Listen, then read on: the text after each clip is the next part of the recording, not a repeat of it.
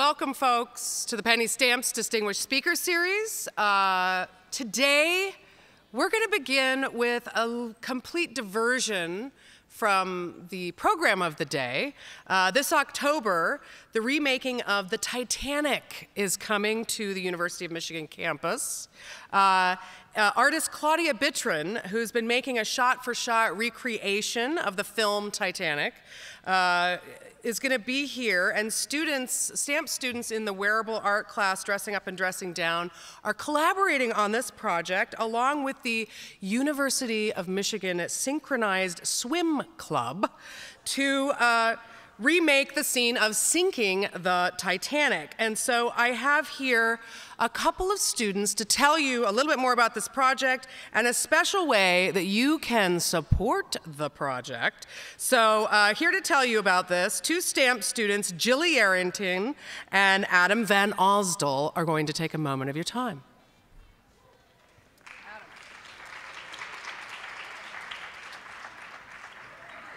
So, not only can you come and watch us perform in the swimming pool, in this live remake of the Titanic, but you can also bid on this signed football by Jim Harbaugh himself. And all the supports go to our class for buying materials, videographers, and making this. Isn't this fabulous? Can I get a round of applause for this boat, people? So take out your phones really briefly, take a picture of this, send it to your friends, family who you think would love a signed football by Jim Harbaugh himself, people. A once-in-a-lifetime opportunity here. Thank you for your time, and we will see you at the sinking of the Titanic.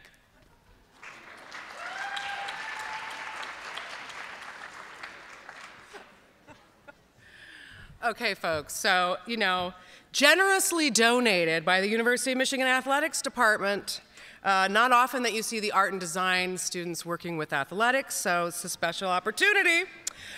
You, too, can join them and watch the actual filmmaking performance in action. This will be October the 24th. That's coming up, I believe. That's at 9 p.m. It'll be at U of M's Canum Natatorium. That's 500 East Hoover, right next to the IM building. So again, you can go and watch the performance or just make a high bid on the football. You've got until Friday. Okay, so back to the program at hand. Today, we present photographer and producer of the podcast Ear Hustle, Nigel Poor. And I hope many of you may be aware of this podcast and have already listened to it. If you have not, I believe you will be signed up listeners after today. So a big thank you to our partners for today in making this event possible, the Prison Creative Arts Project, more often referred to as PCAP, and the Institute for the Humanities and Michigan Radio 91.7 FM. For those of you who don't know about the Prison Creative Arts Project, it brings those impacted by the criminal justice system and the University of Michigan community into artistic collaboration for mutual learning and growth. It has been a program of the LS&A Residential College since 1990, where it's grown to include courses, exhibits, publications, arts programming, and events which reach thousands of people each year. Many of you will know the program from the annual exhibition of art by Michigan prisoners, which happens each March, the largest exhibition of art by incarcerated artists in the country. A couple of their, that deserves applause. It's an incredible program, folks, and we're lucky to have it here. They have a couple of forthcoming programs I want to make you aware of. There's one tomorrow evening. This is the University of Michigan Chamber Choir is going to perform a new piece by composer Roshan Estahidi. This is inspired by writings of incarcerated PCAP participants. The world premiere of this new choral composition will be performed at 8 p.m. tomorrow evening at Hill Auditorium. And at 7:15, there'll be a pre-concert talk with the composer, conductor Eugene Rogers, and PCAP's director Ashley Lucas. So you can catch that tomorrow. On Saturday, December the 8th, PCAP will be holding an annual art auction fundraiser at 6:30 p.m. at the Michigan League. This year's auction includes work of art by currently and formerly incarcerated artists, as well as faculty from the School of Art and Design. So join them. There'll be wine and desserts even and live music if that's not enough for you. So that's Saturday, December 8th, fundraiser for PCAP. We will have our regular Q&A today, not in this theater. Just down the hall, near the bathrooms, you'll find the screening room, a smaller theater. So if you want to meet Nigel afterwards and bring your questions, please meet us in the screening room. And on your way out, we have the Voting is Sexy team in the lobby. You can talk to them after the lecture. They've got some hot info on absentee voting. Please do remember to silence your cell phones. And now for a proper introduction of our guest, please welcome Director of the Prison Creative Arts Project, Ashley Lucas.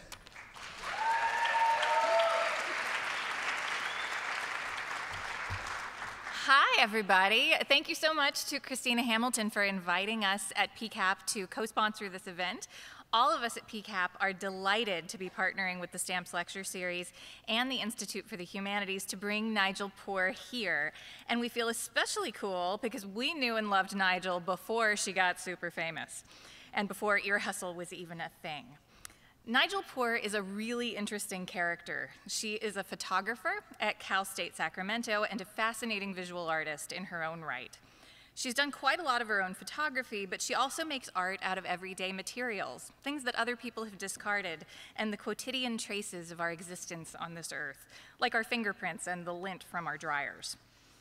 She has all of the credentials of a professional artist and has exhibited her work in major institutions like the San Francisco Museum of Modern Art, the Corcoran Gallery in Washington, D.C., and the Museum of Photographic Arts in San Diego, just to name a few. What's really interesting to me, though, about her work is the ways in which she listens to and retells the story of people who tend to be ignored, or voices who are hard to hear. Nigel started going to San Quentin Prison in California in 2011 as part of the Prison University Project. This is a really cool program that takes volunteer professors from universities all over Northern California, and they go inside the walls to offer college courses for credit to the incarcerated men at San Quentin. I hope that the University of Michigan could be that cool someday soon.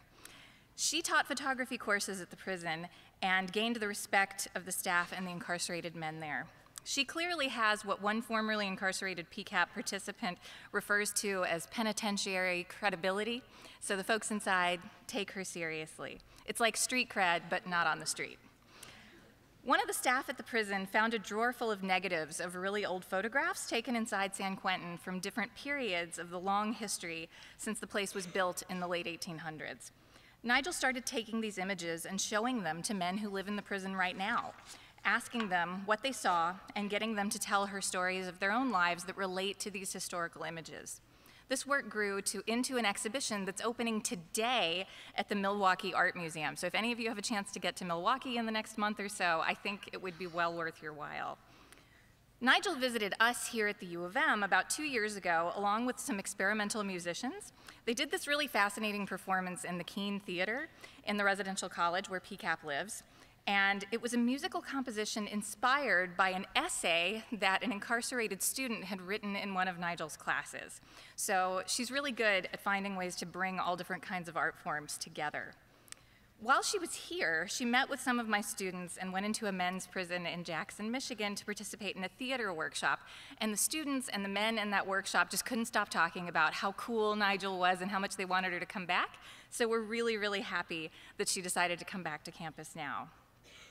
Today, most of the folks I meet who recognize Nigel's name are fans of her podcast, Ear Hustle, and if you can't see, I am a huge Ear Hustle fan.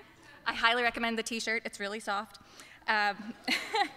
Since May of 2017, when they released their first episode, Nigel and her co-host Earlonne Woods, who is serving time at San Quentin, have been bringing the rest of us stories and music from the yard at the prison.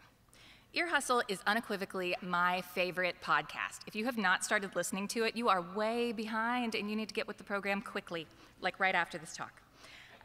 One of the things that I love about the podcast are how endearing and funny and approachable the co-hosts are. Nigel and Earlonne have this great rapport and they really bring you into the stories that they're telling from inside the prison.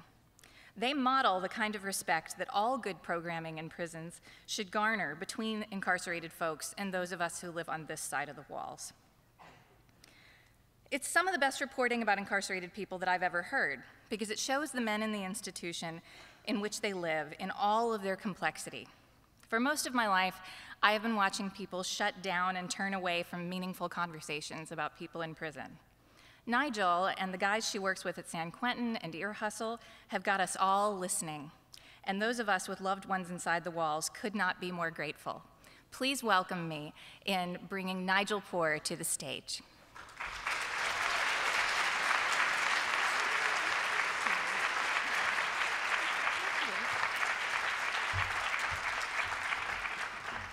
Hi. Thanks for all being here. I really appreciate it, and I'm really honored to be invited back to Ann Arbor. I think this is my third time here. So to be invited by Penny Stamp and PCAP and the Institute for Humanities is a real pleasure for me. It's a great community to be part of, even if it's only for the 34 hours that I'm going to be here. So I'm going to enjoy every minute of it. Okay, so I have a lot that I want to talk to you about, but I'm going to stay on track, so I'm just going to dive in right now. I'm going to talk about the visual art projects that I do inside San Quentin, and also about the podcast. So there is a lot to cover. As Ashley mentioned, I have a show that just opened today at the Milwaukee Art Museum, and it's up until March 2019, which seems like a long time right now. And the name of the show is Nigel Poor and the Men of San Quentin Prison. And I'm going to start with images that I worked on or collaborated on with the men inside when I first started going into San Quentin in 2011 as a volunteer professor, as mentioned, for the Prison University Project. The Prison University Project is the only on-site degree granting program in the California Department of Corrections where men can earn an AA degree, and it's taught by all volunteer professors from the Bay Area. And I wanted to teach a history of photography class, and they had never done that before. It was the first time I had gone into a prison, and I was really naive. I thought I could just go in and teach the exact class that I taught at my own university, walk in with my computer, and not edit the class at all. And I was quickly told by the woman who runs the program, Jody Lewin, she's a wonderful person, but she still has to work under some of the strict parameters of a prison. And we were told by the administration I could teach the class, but I couldn't show any pictures of children, sex, drugs, violence, or complicated emotional imagery, which meant that there wasn't really anything left to show except maybe some landscape work, and that wasn't gonna pass for me. So Jody, the director of the program, arranged for me to meet with the warden and the undersecretary of the department and give them a crash course in the history of photography. So I got 3 hours with them. I showed them all of the work, and at the end of that 3 hours, they gave me permission to bring in all of the images, and they wanted to take the class. So, so what that showed me is that direct conversation, listening to people and being receptive and being able to explain your ideas is the key to making anything happen. And that with some will and by being polite and being open, you can do things that you never thought were quite possible. And that lesson has been given to me over and over again working inside a prison, which is quite difficult. And there's no reason why any of the projects that I do there should ever work, but they seem to. And it's because it's a collaboration, and it's because I go in there with respect for the men that are housed there, and also for the people who work there. And I always say that the projects I work on are about the community of San Quentin, and that community obviously includes the incarcerated people, but it does also include the administration and the correctional officers there. So I just want to give a little brief introduction to some of the projects I worked on while teaching, because these are what led into the podcast, which I do now. So the history of photography class did not allow men to use cameras, but I really wanted them to get an idea of what it was like to create something. So one of the assignments that we had was to give them images by well-known artists.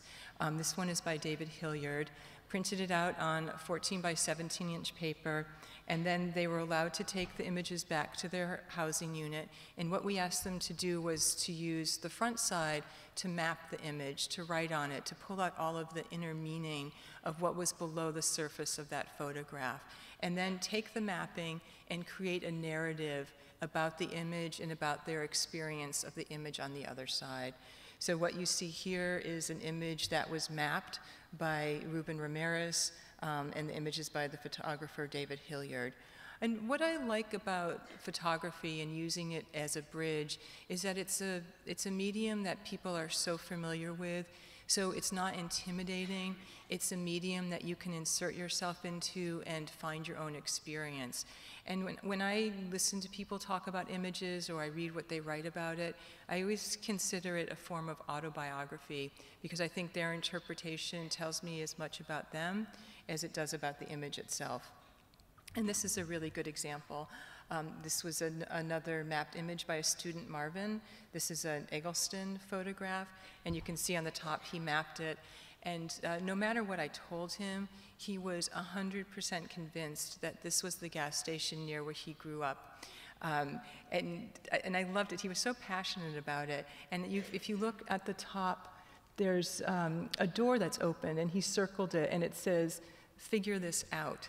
So there are all these nice clues about how he was trying to understand the image. And then the narrative that he wrote on the other side begins with a very complicated, on the bottom right, family tree, and then kind of blossoms into the story about his family. So a really concrete example of the photograph becoming a vehicle for autobiography. This is an Emmett Gowan photograph done by Walter, who was obsessed with outer space. He'd been working on a science fiction novel for about 5 years, which was over 1,000 pages long. So, of course, and this is a picture of the desert, but to him it was the surface of Mars. So after he mapped it and marked it, he wrote a narrative based on outer space. So I taught this class for 3 semesters, and it was a really great way to have an introduction to what it's like to work inside an institution like a prison. It gave me enough time to get to know people well, but more importantly, it gave the people inside an opportunity to get to know me and to understand what I was about and what I was interested in. I think a lot of times when people put themselves into a new situation, they tend to go in, or they can go in with a lot of hubris and think that the way they do things is the way things should happen. And that does not work in a prison. You go in as a visitor, you should go in as an observer and get the lay of the land and figure out how you can be part of an already existing community. So those 3 semesters allowed me to do that. Towards the end of those 3 semesters, I was talking with Lieutenant Sam Robinson, who's the public information officer there.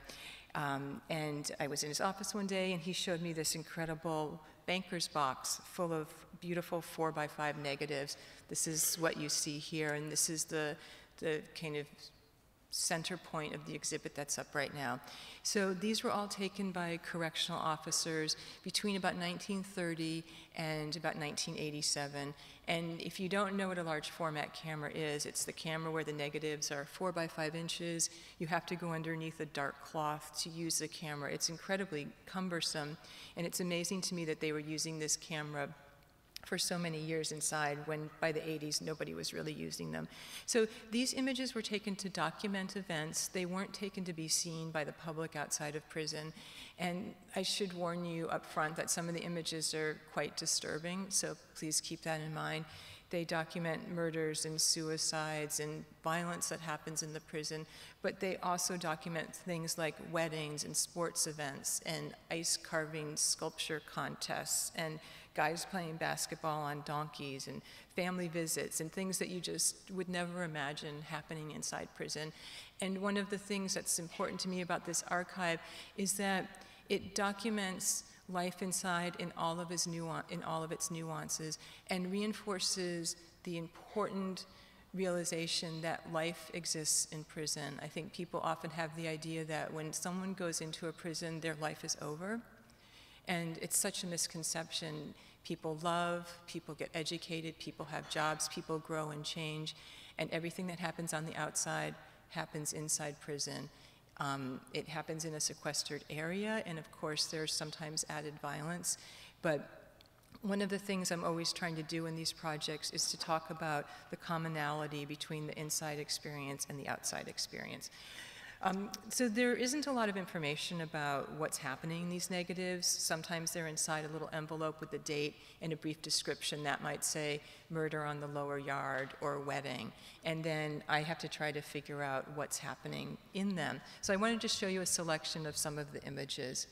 I put them into 12 different categories that I thought they could fit in, but in some ways these are quite random. So this is the escape and confinement section. Here you can see this is a escape dummy that somebody has made in 1963. And when I look at it, what I see is the incredible creativity of somebody to be able to create this mask out of whatever materials they had available to them. It could have been toothpaste and paper, could have been flour and water, I don't know. And then to create the face using actual hair. So although it is on the surface about escape, to me it's about ingenuity.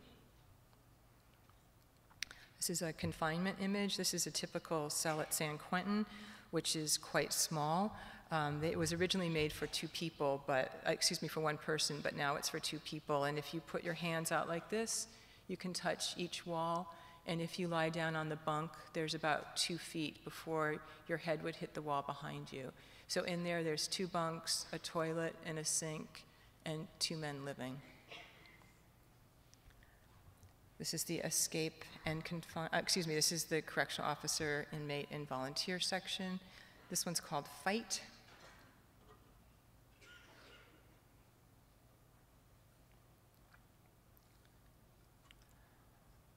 And here's an image of volunteers. San Quentin is quite different than a lot of other prisons in that it's located in the Bay Area in California, which is a very liberal area. And there's a lot of volunteers that go in and out of the prison, about 3,000 a year. So that means there's a lot of programming inside. So the people there are used to having outsiders come in. There's the college program, which I worked for. There's a Shakespeare group, meditation, there's gardening. There's a new group called San Quentin Cooks, where people are learning to be chefs. So there's just a lot happening there.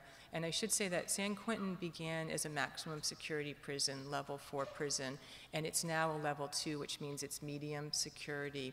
So that's one of the things that allows so many people to go in and out of the prison. But it's also the prison where death row is housed in California. So there is a maximum security area with about 700 men on death row. So there's a difficult dichotomy with inside the walls. This is holidays and ceremonies. There's, San Quentin was the first prison in California to have consecrated Native American ground there. And so every month there's a sweat lodge, which is quite wonderful when you walk in there. The smells of the wood burning is really, really lovely. Wedding ceremony. Education, food, and health is another category. So this is a 1-room schoolhouse from 1958, and it was for the children of the people who worked at San Quentin. So a lot of the correctional officers in the administration actually lives on site, so obviously there's children who have been raised there, and they needed to have a school for them.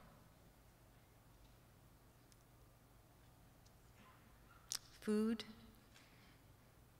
One of the interesting things about looking at photographs when you don't know a lot about them is that you can look at them for clues to figure out when they were made and what was happening. So when I look at this one and I look at the food and I look at those olives, I know for sure it's probably, 1972, because that's when black olives on toothpicks were really popular.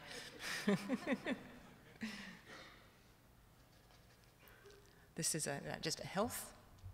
So when I got this archive, I spent so much time just going through it and pulling negatives out, never knowing what I was going to find. So it was this incredible treasure trove, which I've been working on for about 5 years now. And originally I thought I would scan all the negatives, but there's so many I can't possibly do it. So I'm just keeping up with as many as I possibly can scan and protect, because I think it's an important historic document. And before I took it home, they were just sitting, in an empty kind of office, moldering away. The next section is a little bit difficult, so just to be warned, these are murders and suicides. The 4x5 is such a bulky and difficult camera to use. It astounds me that they would have these situations happen and then someone would come in and set up this camera and take a picture. But luckily for us as contemporary viewers, it means that there was a beautiful, large negative to use, so the prints of these are quite vibrant. You can really gaze deeply into them, which is hard when there's images like this. This is a suicide. This is an area of the prison called Suicide Alley. And when I look at this picture, I really think about the perspective from which it was made. It's looking down onto, obviously, the alley here. And when I look at it, I realize I'm looking at the last thing this person saw before they killed themselves. And so it becomes, an incredibly personal image and one that in some ways can connect you to the pain or the chaos that was happening in this person's mind before they jumped. This is Violence and Investigations.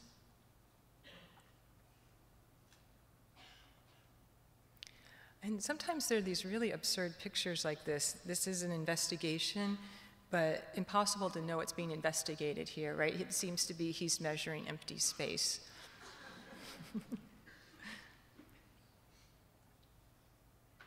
This is Work and Leisure.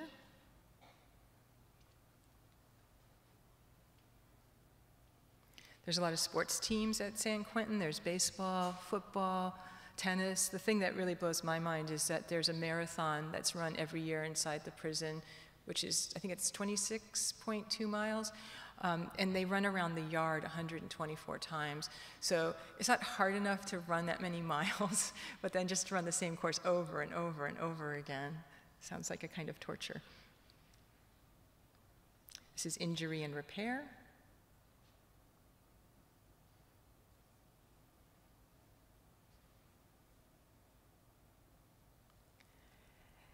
And then there's just a couple more categories that I put images into: family and visits. There's a very active visiting room at San Quentin, so there's often children that are there. The other thing that I always note in these earlier pictures from the 70s is that during that time, men at San Quentin could wear any clothes that they wanted to wear. And so when you look at a picture like this, it could be anywhere. There's nothing that's prison specific to it. So it could be a Mother's Day celebration in anyone's backyard or a park. This is Blood and Evidence.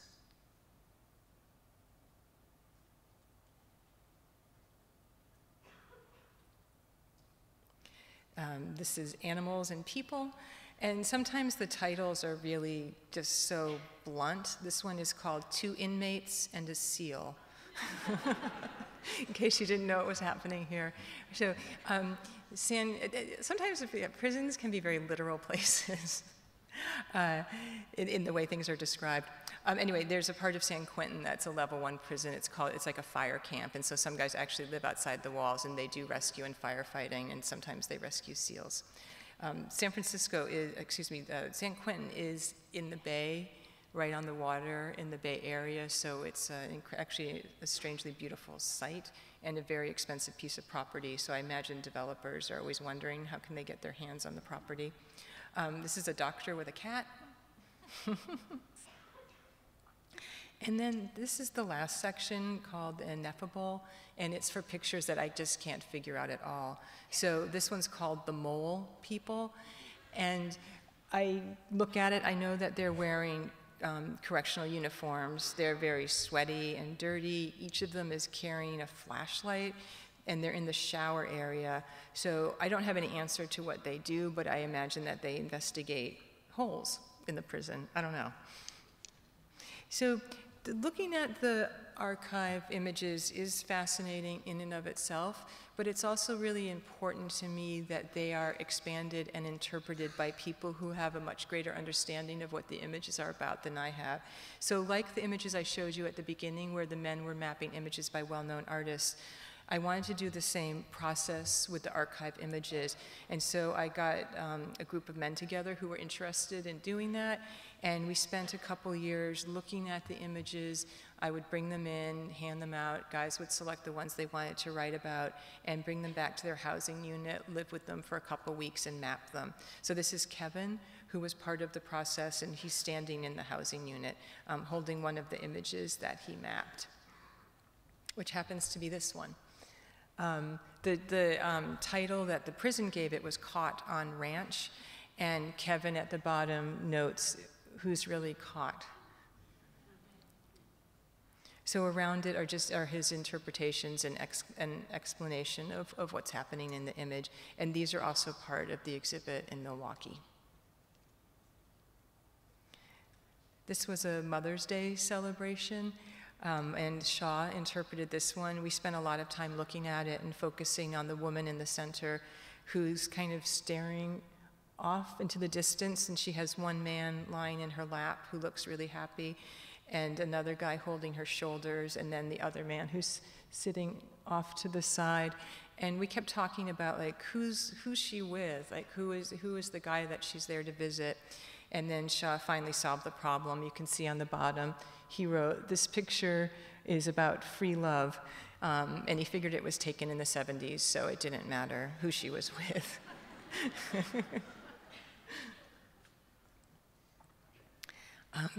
This is just called Gym Profile, but I don't know if you can notice in the picture, he's embroidered on his shorts. It says Big Gaunt. And so I love that kind of little detail that somebody would take these very bland, just white shorts and make them more beautiful by embroidering on them. I can place this image in the 70s because I know there's no weights allowed inside the prison anymore, so it had to be when there was still the ability to lift weights inside. And then this is the last image, stabbing in the yard. And you can see he's holding a long knife that was made inside the prison. So often the images come in a sequence. There'll be 4 or 5 images documenting a particular event that happened, and then sometimes there'll just be an image on their own. So again, it's this kind of beautiful visual mystery to solve that can be, the puzzle that can be kind of pulled apart for us and put back together as the men interpret the images for us.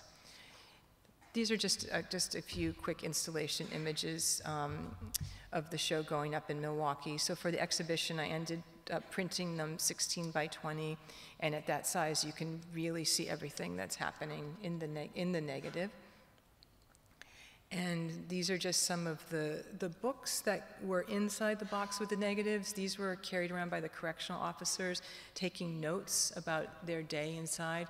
And so sometimes I can actually find a note that references one of the photographs, but mostly I can't. So again, this archive will ultimately remain a mystery. So working on this project got me interested in thinking about other kinds of storytelling, which ultimately led to the podcast Ear Hustle, which is what I want to spend the rest of the time talking about. In 2013, I started working, and I would like to start by saying I have no background in doing audio. I'm a photographer, so moving into the world of audio was completely new to me. In 2013, I started working on a radio project with a group of men inside, and we were telling stories that were kind of more journalistic, and they were being aired on a local public radio station. And I enjoyed doing it for a while, but after some time I felt like I wanted to branch off and do something that I thought was more artistic, something that would allow for longer form storytelling, and also allow us to use the incredible music that a lot of the men inside San Quentin produce. So I approached my co-host, Erlon, who you see up here with me. I'd met him working on the radio project, and I asked him if he liked the idea of us trying to come up with a podcast. And he said, "That sounds good to me, but what the hell is a podcast?" Because if you're in prison, you don't always have the ability to learn about new technology. So I got permission to bring some podcasts in for him to listen to, and he kind of got the idea. And he said, this is really easy. You just play music and talk. And I was like, yeah, maybe not so easy. But so over time, I think he's come to realize how difficult it is. Anyway, we got permission from the prison to start a podcast. And the idea was that we were just going to play it inside the prison on a closed circuit station so the guys inside could hear it. And we started doing that. And then I heard about a contest that Radiotopia was running, their podcast network, and they were looking for a new podcast. So I got permission to submit an application for it, and I think the administration said yes because they thought there was absolutely no way we were going to win. There were over 1,500 applications, and after about 4 months, we found out we were in the top 10, and they still weren't that worried. And then we were in the top 4, and then they started to get worried, and then eventually we won. And it was really incredible. I got the news, so I got to go in and tell Erlan and the other guys that I work with that we won the podcast, and we all realized that it was quite an event for us and that we were going to have a lot to learn and that it wasn't going to be easy at all. So we were picked up by Radiotopia. We're now in our 3rd season, and to everybody's surprise, it's been quite a success. It's been downloaded over 17 million times. It's played obviously across the country and across the world. It's now heard in all of the prisons in California, which are 34 institutions, some other prisons across the country, and for some reason it was picked up in England very quickly in the 1st season and is played in 114 prisons in the United Kingdom. So that feels quite good to us. I'm going to just show you a little bit of where we work. So everything is done inside of the prison. So it's not glamorous. We don't have really easy working conditions, but we do the best we can with what's on offer. When we won the contest, it came with some money, so I was able to buy computers and decent microphones and all kinds of recording equipment. So that's what you see in here, and that's what we work with. So Erlan and I are the co-hosts. And the idea is that it's an outside and an inside person working together as equal professional colleagues, each bringing their talents and understanding to the endeavor. I stand in as the voice, obviously, of the outside who can ask questions and can go places that maybe Erlan can't. Erlan is the escort inside and can take us to places that obviously I can't go. We have a really great relationship. He's the best professional colleague I've ever worked with, and so I feel really blessed by that. The idea is to talk about everyday life in prison. We don't talk too much about people's crimes or if their sentence is right or wrong. We do get into that a little bit, but that's not our mandate. Our mandate is to talk about what happens once your life becomes a life that happens behind bars. So we do pitch sessions, and then we decide who we're going to interview. We bring them down into the media lab, and we spend, at first we were probably spending about 3 months to complete a story. Now we're doing a little bit better. It's probably about 6 weeks to do a story. Since we've been doing it, we've gotten more permission from the administration to go out into the world of prison, so we're able to go out into the yard now without anyone escorting us with our portable recorders and talk to people out in the yard, kind of like man on the street situation. So here I am with Erlan, and then in the other picture that's Antoine, who does the music for the podcast. And as I mentioned, we're not allowed to use any copywritten music, so all of the music and the ambi and sounds that you use are all recorded in the prison and then produced inside. We try to use a lot of the actual sounds of the prison, so you'll hear that along with the music. So I'm going to play just a few clips for you. The first one is from an episode called Left Behind. And usually in a story, we'll have one character who we call the mule, and he carries the story through the whole episode, and then we break that up with some other stories, and Erlan and I come in and out as narrators to push it forward. So this is about the 3 strikes law in California, and Curtis Roberts is serving a 25-year-to-life sentence for his last crime was stealing $40 out of a cash register. His first 2 crimes were also nonviolent thefts. He's been in prison for over 20 years now. So what you'll hear is some yard talk at the beginning with people talking about what happens when they receive these long sentences, and then we'll hear a little bit from Curtis about how he dealt with first coming to prison. Your story's really different, but you also got a long sentence under the 3 strikes law. Yeah. 31 years to life. Right. Do you remember what was going through your mind when you first heard your sentence? What the? That's what was going through my mind. You know, you start to think the worst thoughts, you know. Your mind get to thinking like, man, this system is racist, it's unjust, you know. I didn't even know I was a 3-strike candidate. You're thinking the system is against you. That's what you're thinking, like, oh, they fucking me. Yeah, I don't even know how you can take it in. I tell you what, let's go back to the yard and talk to some other 3-strikers about this. Do you remember what was going through your mind when you first learned of your sentence? Pain, hurt and pain. I cried. I couldn't critically think. I couldn't process anything. I was just overwhelmed for a year and a half later. At first, I was in denial. I was thinking, no, there's no way they're going to give me a life sentence at 21. And when the judge slammed the gavel down and said, I'm sentencing you to life in prison, and I was just like, wow, it just totally dumbfounded me. That went blank. Do you remember what was going through your mind when they first sentenced you? Life's over. It don't matter no more. And I quit caring. Life may be over, but here's what may be worse. You still have to keep on living it. And to live in this environment, you gotta have some hope that you're gonna get through it. It's up to each prisoner to find their own reasons to keep going. Back to Curtis. Well, you know, when I came to prison, the goal I set for myself was not to make it out alive.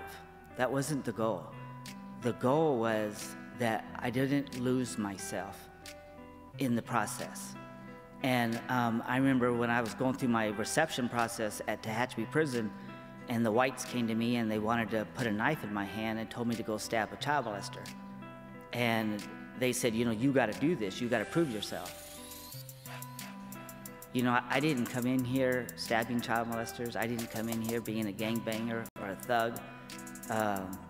I'm a stupid idiot that stole some money. I'm just not gonna pick up a knife and go stab somebody. And I would rather die than lose my integrity. So for me, one of the interesting changes is to move from having been a visual artist for so long to now somebody who works with language and sound and recording. And I love the intimacy of listening to people's voices. And I also love how collaborative it is. And doing photography, being in my studio, I spent, 20 plus years working alone quietly, and I really enjoyed that. But now the podcast only works if it's a group of people coming together, and that's a very refreshing and invigorating way to work when you find the right people that you can bounce ideas off of.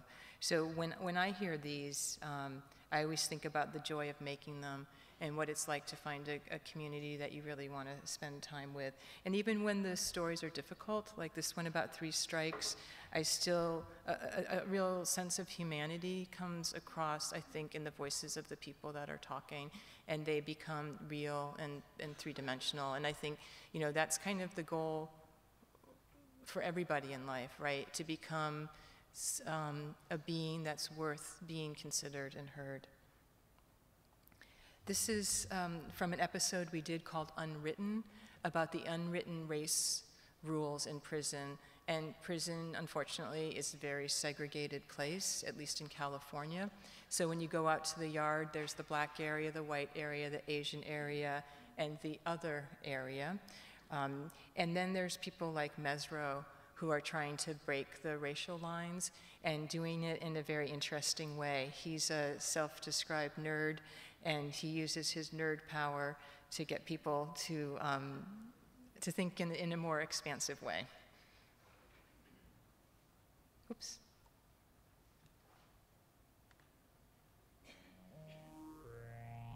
All right, so Erlon, let's talk about one particular space where race has become a little blurry here at San Quentin, as Charlie put it. We mentioned the main racial groups, but there's another group where racial boundaries have softened just a bit. Yep, the L7s, the nerds. What do you mean L7? Put up an L, put up a 7, put them together, what you got? A square. The squares. Whoa, okay. This is California. Even in prison, there are L7s and nerds. I got a creature card here. His name is Duskdale Worm. He's a creature, and he has trample. That's Mesro.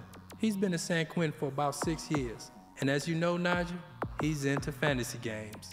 What do you have in your hand? Oh, this is a deck of magic cards for Magic the Gathering.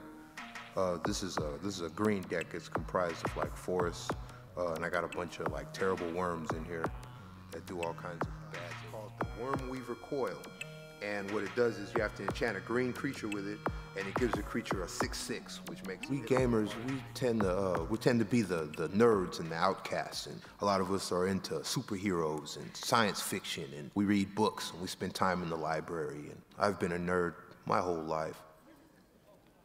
When you got to prison, how did you find your people? I was walking the track, and I seen some guys, and they were just kind of hanging out, and they had this D&D board sitting out. And I was like, oh man, is this Dungeons and Dragons? They were like, yeah. And I was like, oh yeah, I get down with this. What's up? My name is Mesro, and how can I get in? What's going on?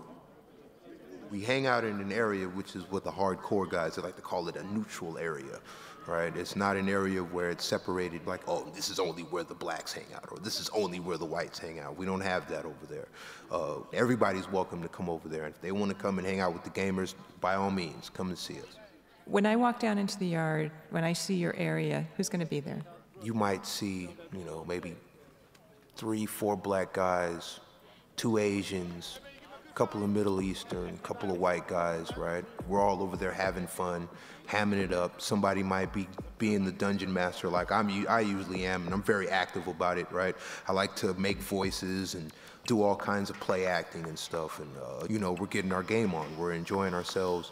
We're not in here, mad dogging with the 1,000-yard stare, plotting on somebody else or anything. We're just having a good old time. We're staying out of the way. And you never had a problem? No. Because I've heard really awful stories about guys who cross the racial line here, and then shit happens. Well, I've had people ask me questions. Like, I remember once I was walking past the area that they call the Black Sea. That's that spot that's right by the basketball court. It's called the Black Sea? The Black Sea, yeah, that's what they call it, because that's where all the brothers are at, right?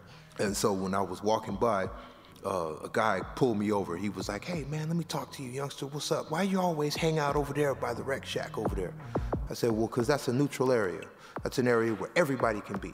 I don't like being places where people are restricted. And he was like, well, I think you need to come and hang out with us. And I was like, why don't you come and hang out with us and figure out what it's like to be a little bit more free, right? Even though we're in prison and it sucks, but we have a little bit more freedom hanging out with people that we want to hang out with rather than people that we're forced to hang out with. And he was like, oh man, and he got a little bit upset about it. And I was like, well, I don't know what to tell you. It sounds to me like you have some kind of personal weird issue with race or whatever it is, but you need to get over that.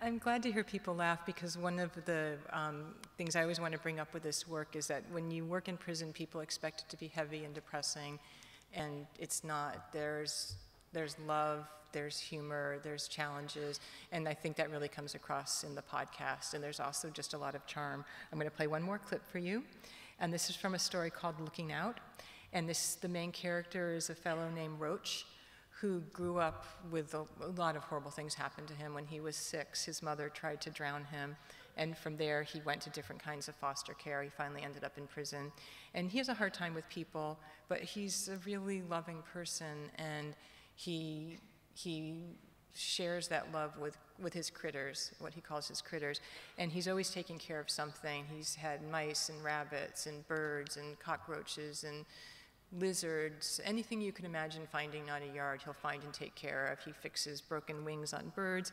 He usually, when I see him, he has a praying mantis on him, and he brought one time this huge box into the media lab full of snails for me to see, which are a little unnerving.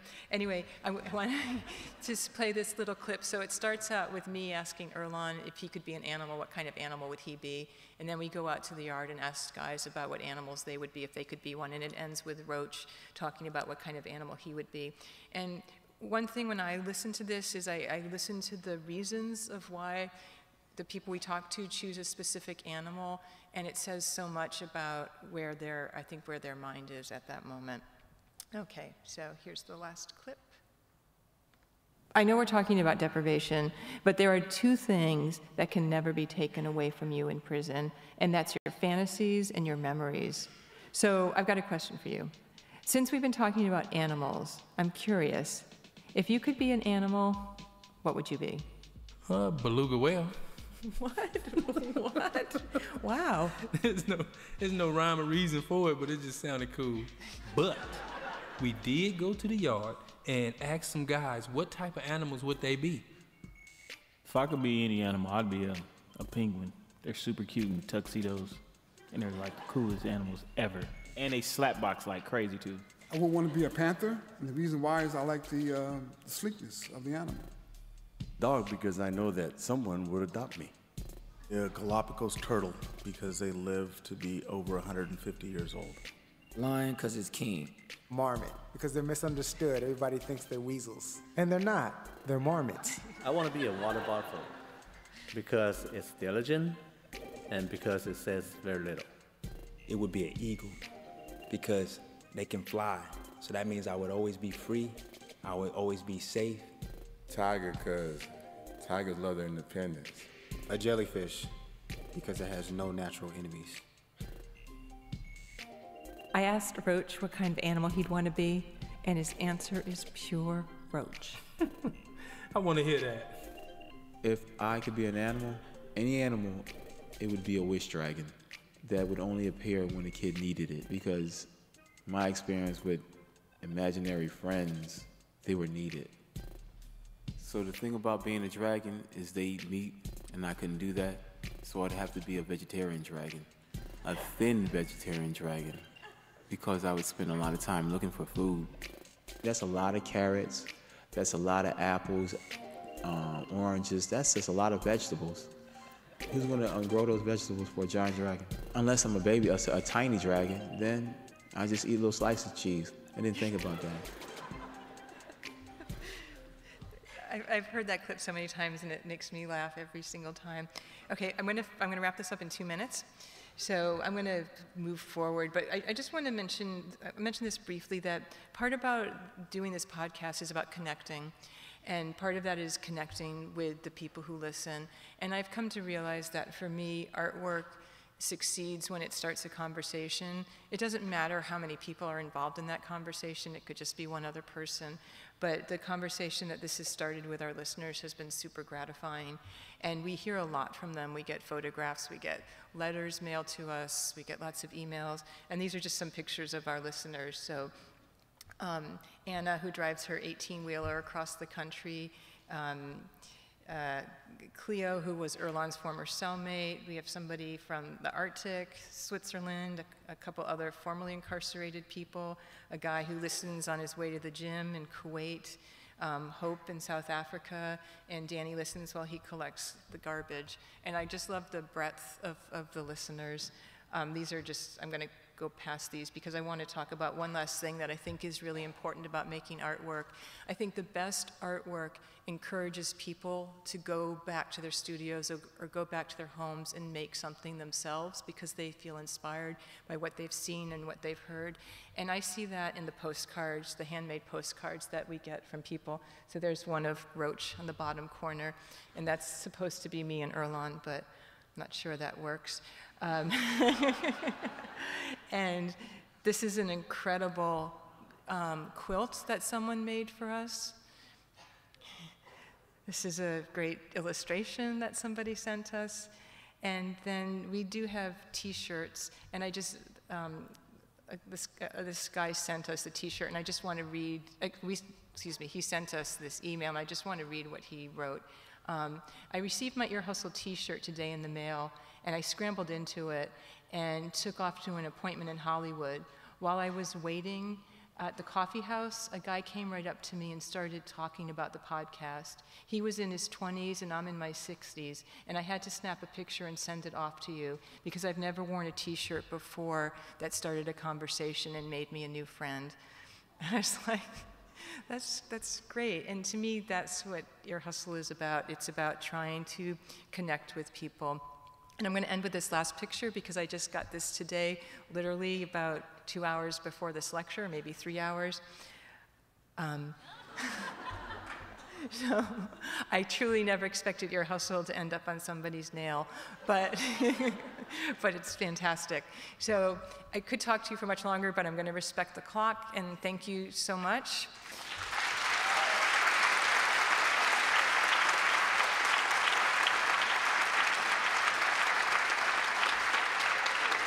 And if you're interested, there'll be Q&A in the screening room. I look forward to seeing any of you who are interested there.